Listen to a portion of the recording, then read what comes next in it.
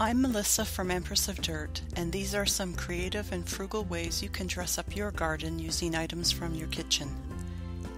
Just about any container can be used as a planter.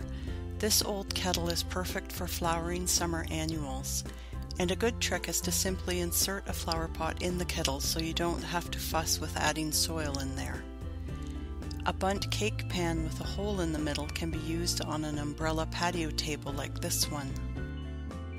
This chandelier stopped working, so I hung it outside and added oranges for the birds to feed on.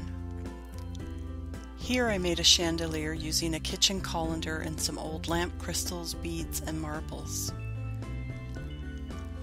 There are lots of uses for old plates and dishes in the garden as well. One very popular idea is to create glass garden art flowers. Old forks and spoons and beaters from a mixer are used as the flower petals. If you like the garden junk look, pick a color theme and choose plates and bottles to help fill in a flower planter while you're waiting for everything to grow. Another favorite idea is to hang plates on a fence. These blue and white plates look pretty with the greens of the ferns and hostas below. Kitchen trivets are used to protect countertops from hot pots. The metal ones look really nice on a fence or garden wall with other metal items like candle holders. Wooden salad bowls can be sanded and painted to create mushroom toadstools for a gnome or fairy garden.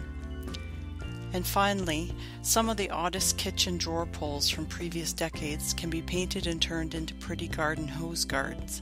Mounted on metal pipes, these hose guards are placed around the garden to prevent water hose from accidentally crushing plants.